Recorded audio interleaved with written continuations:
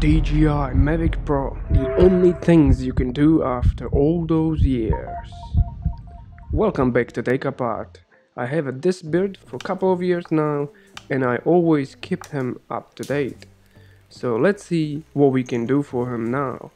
Turn Mavic on and make sure it's connected to the computer.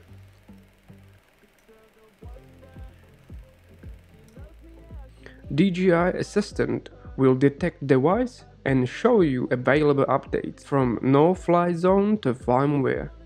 In this case, we have the first update no-fly zone, so click confirm and Assistant will start downloading process. I'm pretty sure no-fly zone update is only thing which DJI release time to time.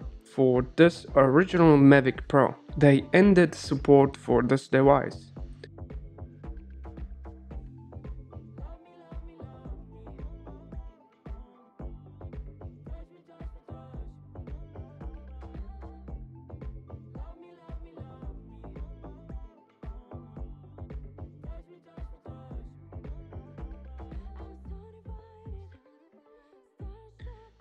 After automatic download, the no-fly zone will be transmitted and updated, during which the drone will blink and in my case it turns cooling fans up to prevent from being overheated.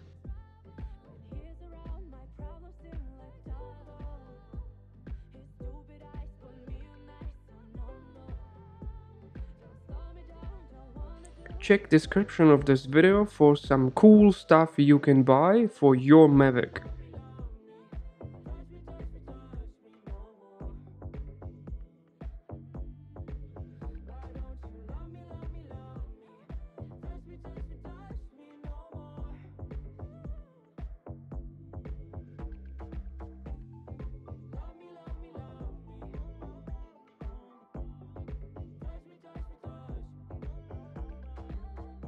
Once done, this message will appear and we can check firmware.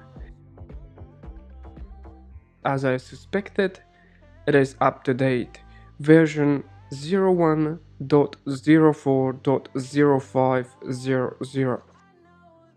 Check my other videos on how to update firmware on DJI Mavic Pro, take him apart or a lot more.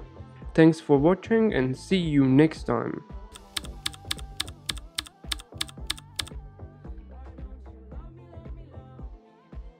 Get amazing discount for NordVPN services. Visit links in the description and protect your web browsing now. NordVPN.